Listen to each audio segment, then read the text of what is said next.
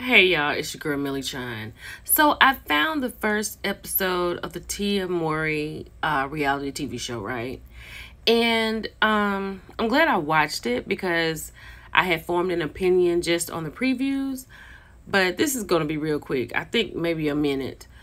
Tia is the example of what I would not want any young girl graduating college getting out there doing right now. She never dated anybody. She was not allowed to date until she was 18.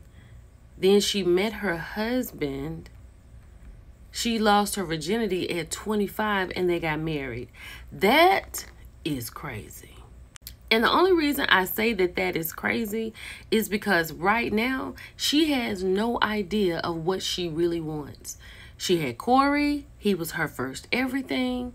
That's why it's so hard for her right now, because she left a family, a twin, and she went on to become someone's wife with no substance. You know, now of course she's a woman of substance, but life substance, if that makes sense, you know?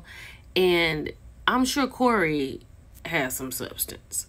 Now she's trying to date, and I'm watching episode 4. I can't find 2 and 3, but in episode 4 she actually goes on a date. She is a goofy chick, right?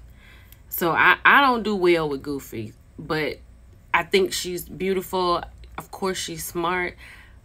But this dude Charles that she's going on a date with, like when he was calling her on the phone and she was laying in the bed and like she's 16, I love that.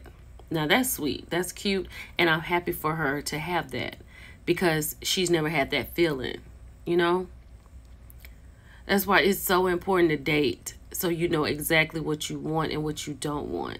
Because when her friends were there, Essence says you should not have to act in your marriage or in your relationship or in your home or something like that.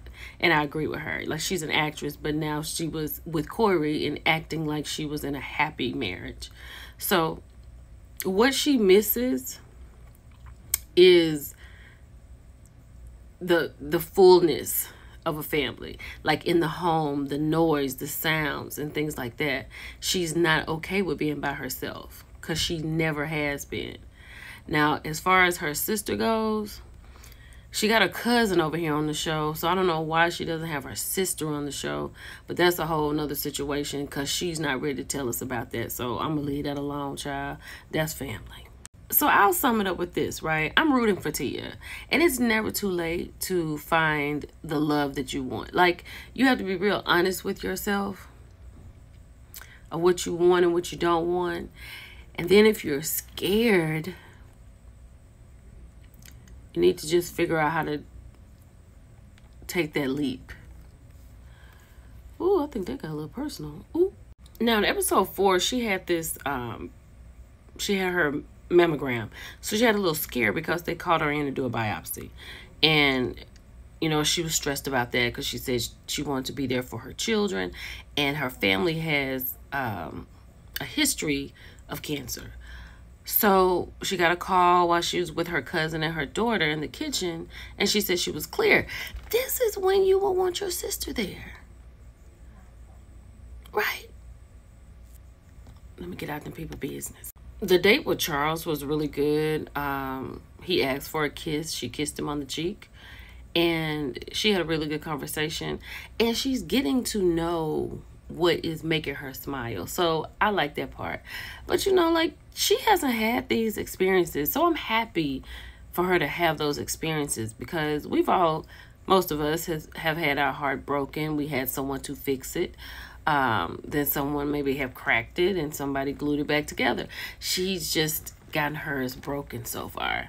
But let me know what you think about this because I think this is a really good show. So I'll tune in when I can and bring it to you when I watch it. Are you watching it? Let me know how you feel about it. It's your girl Millie Chine. I'll talk to you later. Bye.